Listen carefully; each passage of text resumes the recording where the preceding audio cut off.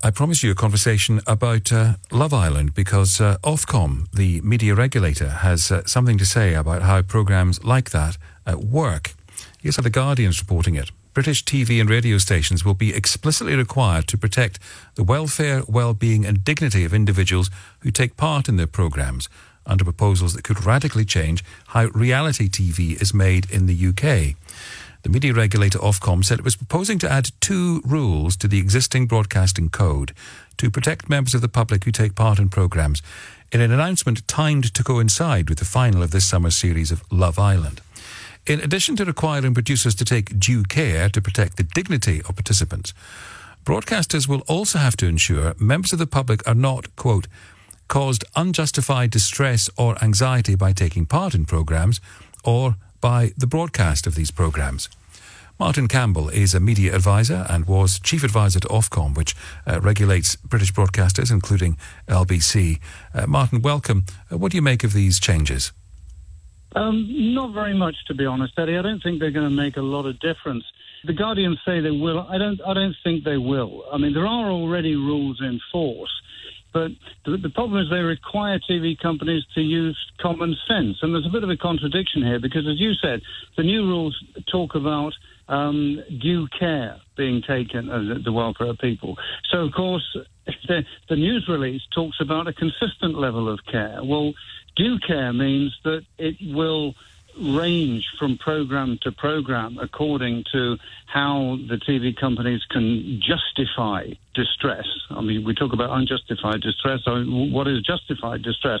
It still needs the TV companies to use their common sense and cooperation. And I think if the sort of stories we heard from the people who worked for or were gophers for the Kyle show and indeed Love Island or anything to go by, I wouldn't hold your breath on that one. Well, that's the difficulty, isn't it? Because these programmes, in part, rely on controversy. They rely on, for example, on Love Island and the old Kyle show, people getting emotional in some way. If the rules are going to, I mean, the wording is unjustified distress or anxiety. If you're going to rule that out, some of these programmes aren't going to survive. Well, yes, but there is one strange rider. I mean, there are 2 things I think very quickly, Eddie.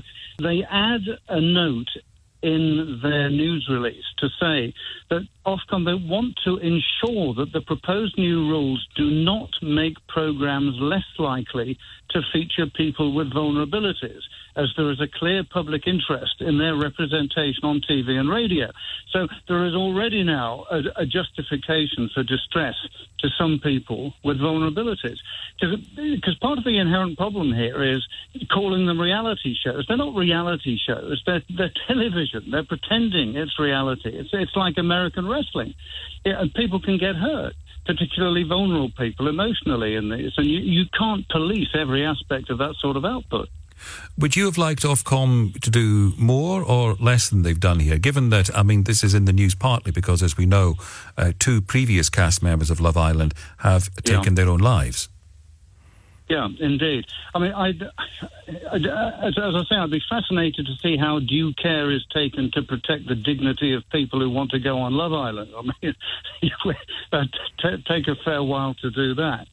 I mean, in the past, Ofcom's responses to complaints about people being bullied and similar tended to put an emphasis on the viewer, the person watching, being assured that help is at hand, rather than knowing for sure that it actually is at hand. So I would like them to have gone a bit further with this and to actually say, yes, this sort of programme is acceptable and passes the generally accepted standards barrier, which is what the rule was before, or these programmes are not acceptable. But this is, I don't think this is going to clear up anything at all. As for the possible knock-on effects of this, is it possible that these rules could impact news and documentaries in ways that Ofcom may not have intended? I think there is a problem of unintended consequences here, simply because you are looking to try and regulate something that is effectively unregulatable. if people don't use their common sense. And that is a problem. So it might, I would hope it doesn't, but there is always a possibility of sort of putting up rules and fences for something that's actually like juggling with soot. You will actually prevent some things that shouldn't be prevented. You're absolutely right.